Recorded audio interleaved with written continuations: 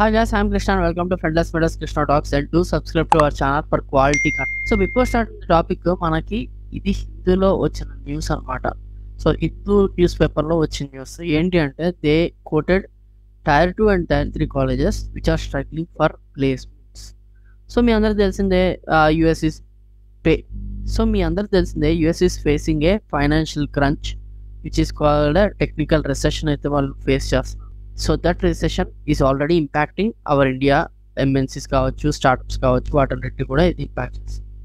But ఈ recession effect నన్ను అడిగితే, లేకపోతే మనకి న్యూస్ పేపర్స్ జర్నల్స్ చూస్తే ద మోస్ట్ ఎఫెక్టెడ్ ఎవరు అంటే ద 2023 పాస్ అవుట్ అని అయితే నేను చెప్తాను. ఎందుకంటే 2020 నుంచి 2022 వరకు క్యాంపస్ ప్లేస్మెంట్స్ బాగానే జరిగాయి, అంతకుముందు కూడా బాగా జరిగాయి.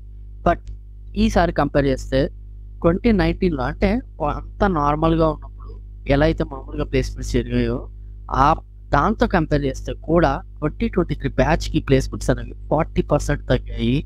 ఇట్ ఈస్ ఫ్రమ్ ఎంఎన్సీస్ కావచ్చు, స్టార్టప్స్ కావచ్చు. అలాగే US based companies, we have many US based companies అనమాట. అంటే అబ్రాడ్ కంపెనీస్, యూఎస్ అనే కాదు, we have companies from UK, US, లేకపోతే నెదర్లాండ్స్. ఇలాగా ఇప్పుడు మనకి ఫర్ ఎగ్జాంపుల్ డెలాయిట్ ఉంది.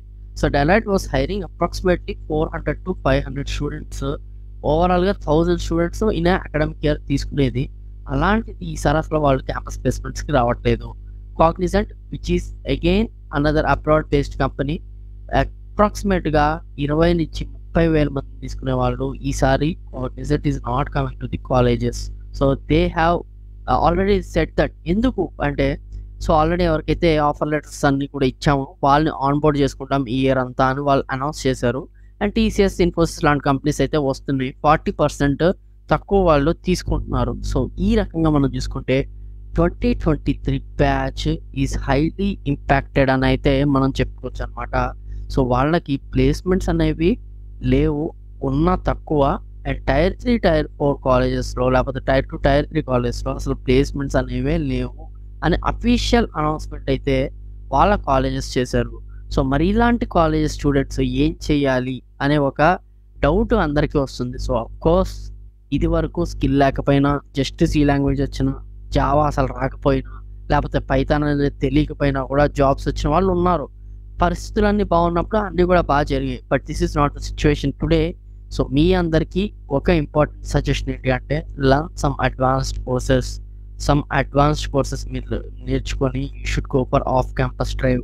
మీరు ఇంకా మీ యొక్క ఏదైతే కంఫర్ట్ జోన్ ఉందో, అంటే కాలేజ్ నుంచి బయటకు వచ్చాం కాబట్టి ఆన్లైన్లో అప్లై చేసుకుంటాం, వర్చువల్గా రాసుకుంటాం, ఇలాంటి కంఫర్ట్ జోన్ నుంచి బయటికి వచ్చేయండి. కంప్లీట్గా బయటకు వచ్చేసి గో ఫర్ ఆఫ్ క్యాంపస్ డ్రైవ్స్కి మీరు వెళ్ళాల్సిందే.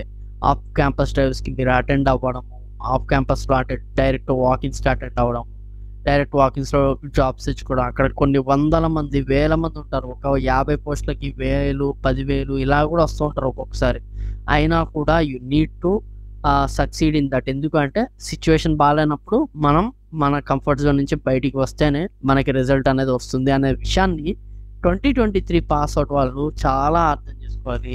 ఎందుకంటే 2020, 2021, 2022లో ఎవరైతే జాబ్స్ తెచ్చుకున్నారో వాళ్ళు ఆల్మోస్ట్ చాలా మందికి జాబ్స్ వచ్చేసి కొంతమంది ఆన్బోర్డింగ్ కోసం రెడీ అవుతున్నారు. అండ్ కంపెనీస్ కూడా ఈ మధ్య కాలంలో చెప్తున్నాయి అనమాట, ఆన్బోర్డింగ్ మేము ఖచ్చితంగా చేసుకుంటాం, మేము ఎవరికైతే ఆఫర్ లెటర్స్ ఇచ్చామో వాళ్ళందరి ఆఫర్ లెటర్స్ని ఆనర్ చేస్తాం అని వాళ్ళు అంటున్నారంటే వీళ్ళకి ఆన్బోర్డింగ్ వచ్చే అవకాశం ఉంది అని మనం అర్థం చేసుకోవచ్చు.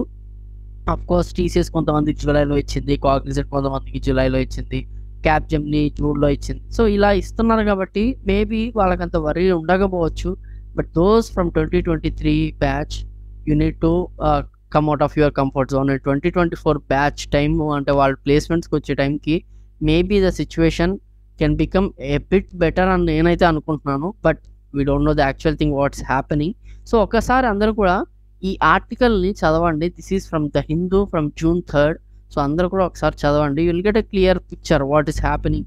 గ్లోబల్ రిసెషన్ ఎంత ఇంపాక్ట్ చేస్తుంది కాలేజెస్లోని ప్లేస్మెంట్స్ని అనేది మీ అందరు కూడా ఒక క్లారిటీ అయితే వస్తుంది అనమాట. So this is about today's topic.